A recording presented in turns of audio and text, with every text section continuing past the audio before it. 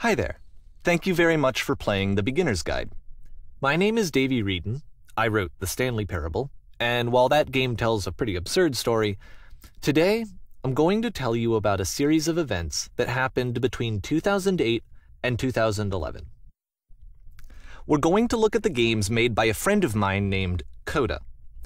Now, these games mean a lot to me. I met Coda in early 2009 at a time when I was really struggling with some personal stuff, and his work pointed me in a very powerful direction. I found it to be a good reference point for the kinds of creative works that I wanted to make. So just to start you off, this is, I think, the first game he ever made. It's a level for Counter-Strike. You can walk around here, by the way. And mostly it's just Coda learning the basics of building a 3D environment. But what I like is that even though he starts from the simple aesthetic of a desert town, he then scatters these colorful abstract blobs and impossible floating crates around the level. And of course, it destroys the illusion that this actually is a desert town, and instead this level becomes a kind of calling card from its creator. It's like a reminder that this video game was constructed by a real person. And it kind of makes you wonder, what was going through his head as he was building this? This is what I like about all of Coda's games. I mean, not that they're all fascinating as games, but that they are all going to give us access to their creator. I want us to see past the games themselves. I want to get to know who this human being really is. And that's exactly what we're going to do here. So, it's 2008, Coda starts making these games, and he never releases any of them. He doesn't put them onto the internet, he just makes them and then immediately abandons them, and they sit on his computer forever. And I think he really understood this image of himself as a recluse. At one point, he jokingly renamed his computer's recycling bin to Important Games Folder. So, you know, this was just how he worked. He tended to crank them out one after the other without even really pausing to try to understand what he had just made, until suddenly one day, he just stopped. In 2011, that was it. He made his last game, and then he hasn't made another one since. And that's why I've taken this opportunity to gather all of his work together, is because I find his games powerful and interesting, and I'd like this collection to reach him, to maybe encourage him to start creating again. And if the people like you who play this also happen to find his work interesting, then I'm sure it'll just send that much stronger of a message of encouragement to Coda. So thanks for joining me on this. If you have a particular interpretation that I haven't mentioned here, or if you just need to get in touch, you can email me at daveywreden@gmail.com. Okay, that's about it for introduction. Let's take a look at Coda's first proper game. As each game is loading, I'll show you the date that it was completed. This first one was made in November 2008.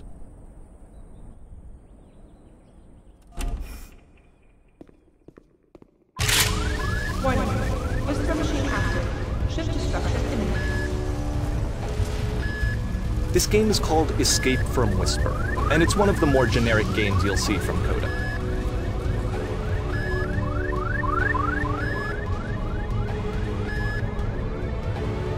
Security call reached. Hostile alien life form inbound. It kinda looks like this game was abandoned mid-development. For instance, you have this gun, which you'd think would indicate that there are supposed to be monsters or enemies somewhere, but then clearly there are no enemies anywhere. You can't even reload the gun when you run out of bullets. But ultimately we don't really know. Maybe Coda thought that actually it was complete the way that it is. And I think that we should talk about his games for what they are, rather than for what they're not.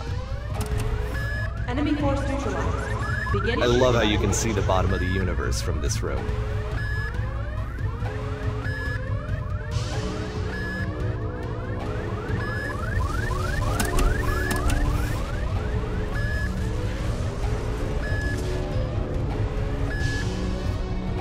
Apparently this space station has a labyrinth on it. Sure, I don't know. There's really no reason for it that I've ever been able to discern, so in the interest of time, I'm just gonna skip you on past it. Okay, this is the part that's interesting. The game has this narrative about the Whisper machine and how it has to be turned off, and then you get to the engine room. Hey, you there, in the engine room. You could save us all. That beam is powering the Whisper Machine. We could disrupt it by introducing a great enough heat signature. If your body could stop the beam. It's so much to ask, but for all of our lives, would you do it? Could you give yourself?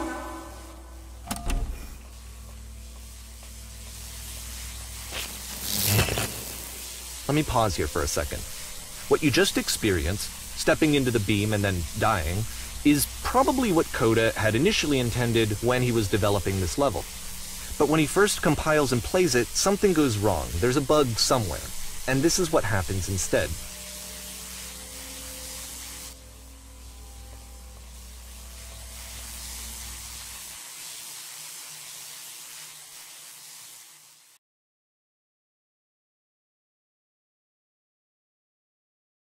The beam causes you to start floating. And this is an important moment for him. Because yes, this is technically a glitch, but Coda identifies something human about it, like how small it makes you feel in the face of this larger chaotic system. Or this floating could be the afterlife, a peaceful place, juxtaposed against all of the hysteria that you've just had to traverse. I don't even know. I have no idea what he was thinking, but what's clear is that after making this, something lodges itself in his brain. He wants to do more of these really weird and experimental designs. So he stops work on this and moves on to a stream of tiny little games that go in all sorts of directions. Let's go ahead and take a look at the first game he made after leaving this one behind.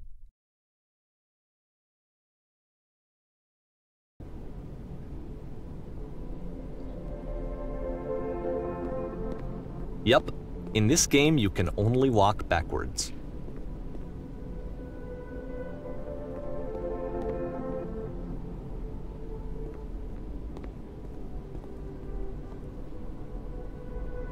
So it's a short and relatively minimalist experiment combining motion and narrative. It is less advanced than the previous game, but actually it seems to be more focused, more complete. Coda's trying to give it a unique voice rather than simply basing it on a pre-existing trope.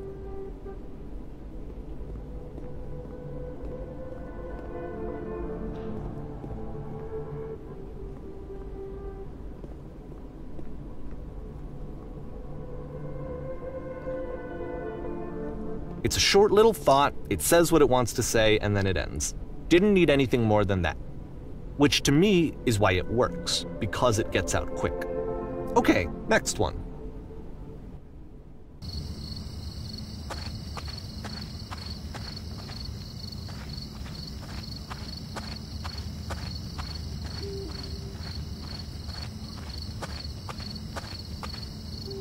And that's it. Okay, the meaning of this game won't be clear just yet. Please be patient with me for a few more games, and I promise you'll see what makes it interesting.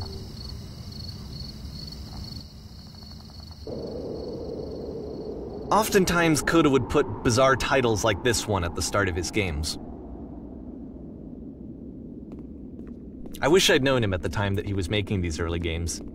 He would really only talk to me about his work as he was making it. Once he stopped work on a game, that was it. It was dead to him. And I don't agree with that at all, but what are you gonna do?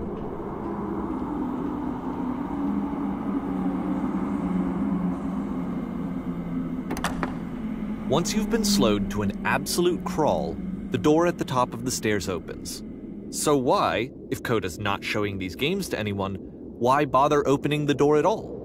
Well, to show you, I'm modifying the game here so that when you press the use key on your gamepad, it'll bring you back up to full speed so you can enter the door for yourself.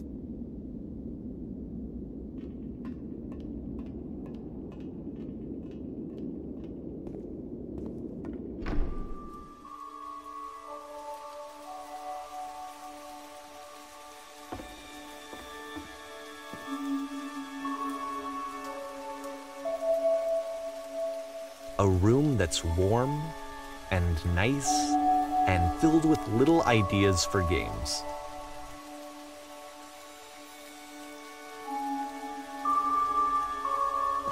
Coda would often tell me that he didn't mind if people thought of him as cold or distant. He said that he knew that he was actually a vibrant and compassionate person, but that it takes time to really see that. It can be a very slow climb to get there.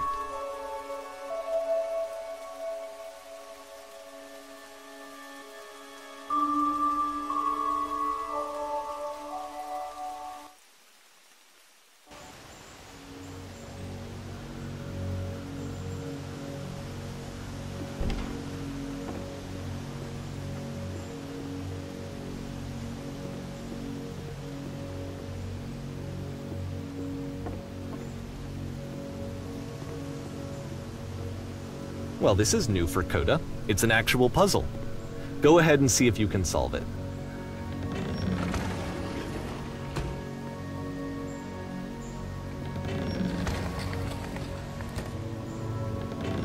Don't forget that solution, because we're going to see this puzzle again soon. We're going to see it a lot.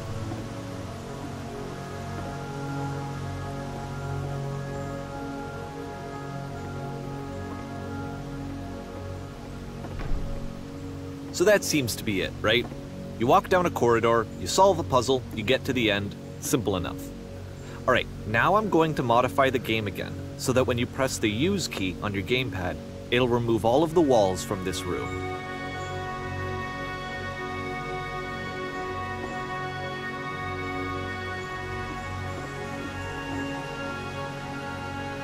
How about that? There was more to it than we had any way of knowing. I actually find it funny that this game comes after the Stairs game, since they essentially convey the opposite idea. So, in the Stairs game, a dull exterior concealed a rich interior. And then, in this level, a dull interior hides this fantastic outer world. Either way, I think that the point is the same, is that most of the time you don't get to know what you're missing, or even that you're missing anything. That's not your role as a player. So if your role here is not to understand, then what is it?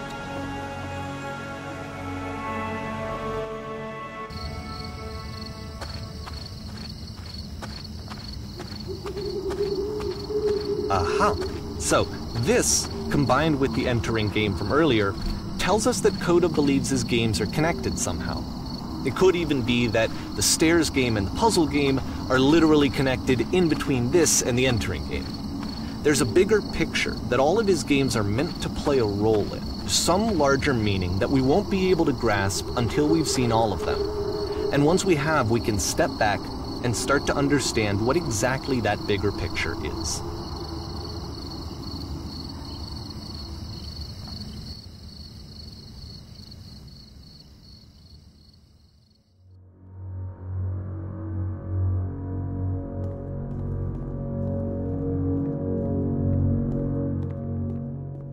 Let's talk about video game development for a second. Every video game runs on what's called an engine, which determines what the game can and cannot do. So in other words, the engine is a set of tools for game development. To make all of these games, Coda is using an engine called Source. Like all engines, Source has certain things that it does well, and it has certain things that it does poorly. One of the things that it does very well is boxy linear corridors. That's why so many of Coda's games are set in these large, flat, empty rooms, is just because he's working with what the engine does well. The tools available to the creator shape what kinds of creative work they're going to end up making. You might consider paying attention to the architecture in Coda's games, to notice how they seem to stem from an engine that's very good at producing linear, boxy corridors.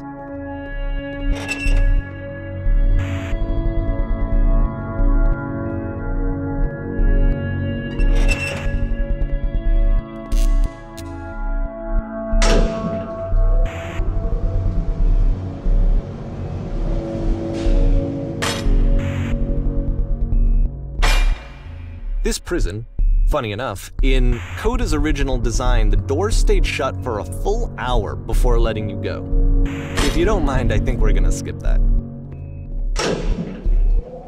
This is something that he and I used to argue about a lot. You know, whether a game ought to actually be playable, whether it means anything if no one can get through it. And I would always defend that, you know, all this work goes into the game, why not make it playable and accessible? And so we just got into heated arguments over it, and there was one time that after one of these conversations, he went home, and a day or two later, he sent me a zip file entitled Playable Games that was full of hundreds of individual games, each of which was just an empty box that you walked around in and nothing else.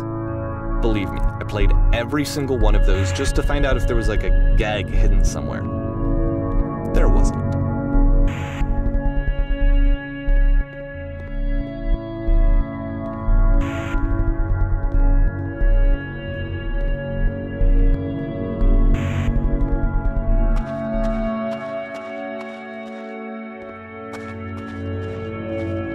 It's the puzzle again, with the exact same solution as the last time.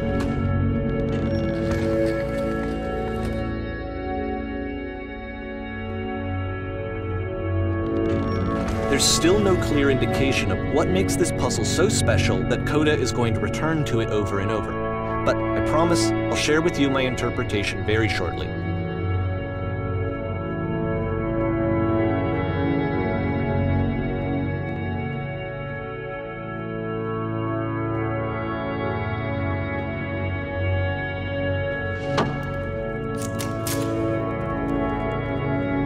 Here, Coda begins using a kind of dialogue system that he fashioned out of the engine's chat capabilities. Use the buttons on your gamepad to respond.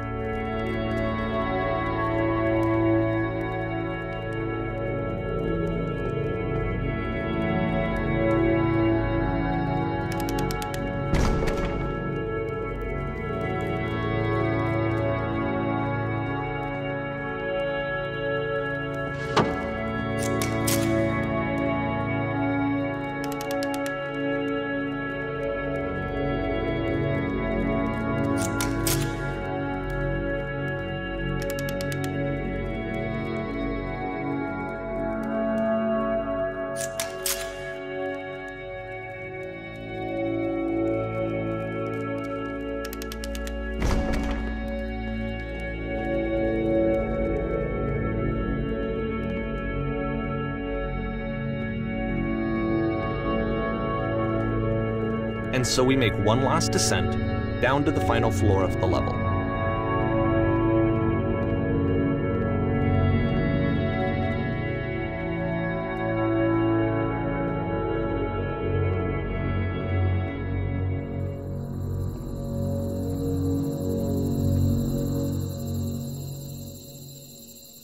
It's a lamppost.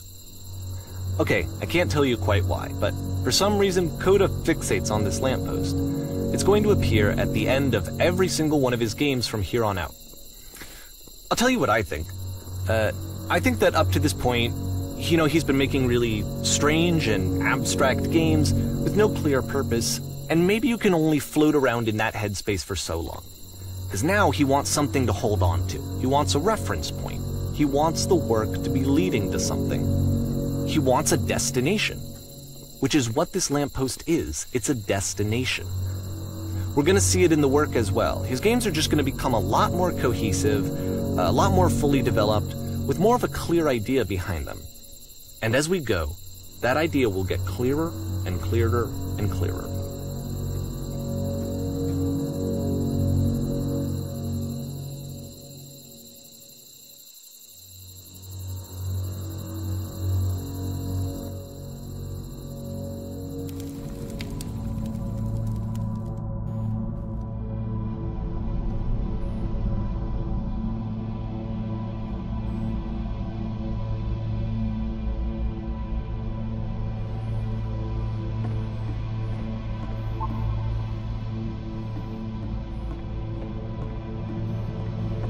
So first off, I'm sure you can deduce this, but this game is not connected to the internet. All of the notes that you're going to see have been written by Coda. This was actually the first game of his that I ever played. This was shortly after I met him at a weekend game jam in Sacramento, where I grew up. I saw him working on this very level, and it was just so different from anything that anyone else was doing. So right away I was like, I have to be friends with this person. In retrospect, I think I was probably a bit too pushy, trying to get his attention. I was over-enthusiastic. But he was very gracious about it and very patient with me. And I cooled off eventually. Oh, feel free to skip over any of these notes if they're not doing anything for you. Nothing extra is going to happen if you read all of them. Either way, to me they convey a sense of loneliness. I see this person who's filled with thoughts and feelings and beliefs and has no way to express them except as scattered and unheard voices in a game that wasn't meant to be played.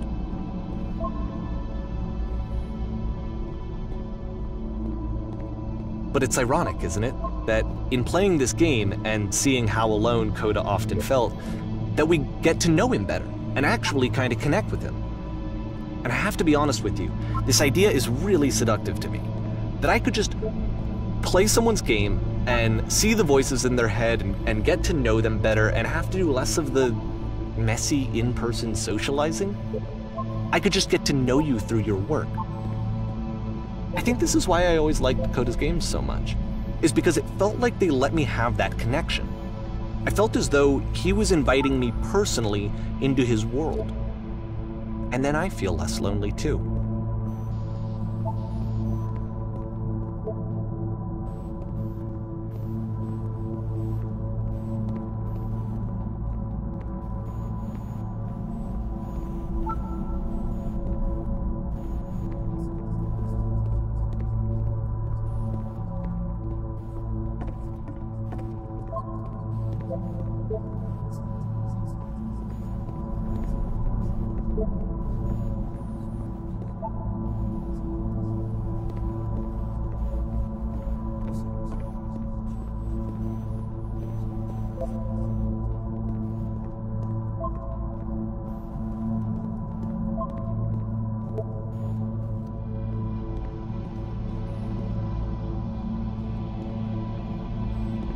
At the end of this level, we're going to see the puzzle again.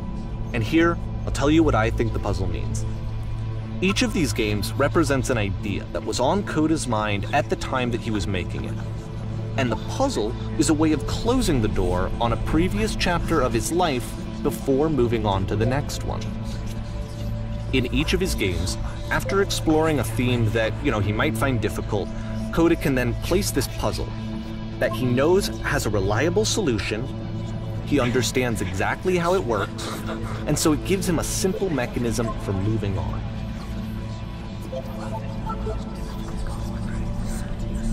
And because there's this dark area between the doors, a space between spaces, before you move on, you get to pause. Just for a moment, a few seconds to reflect on and let go of the events that led you here, to step back and connect the pieces together, to grasp at that elusive bigger picture.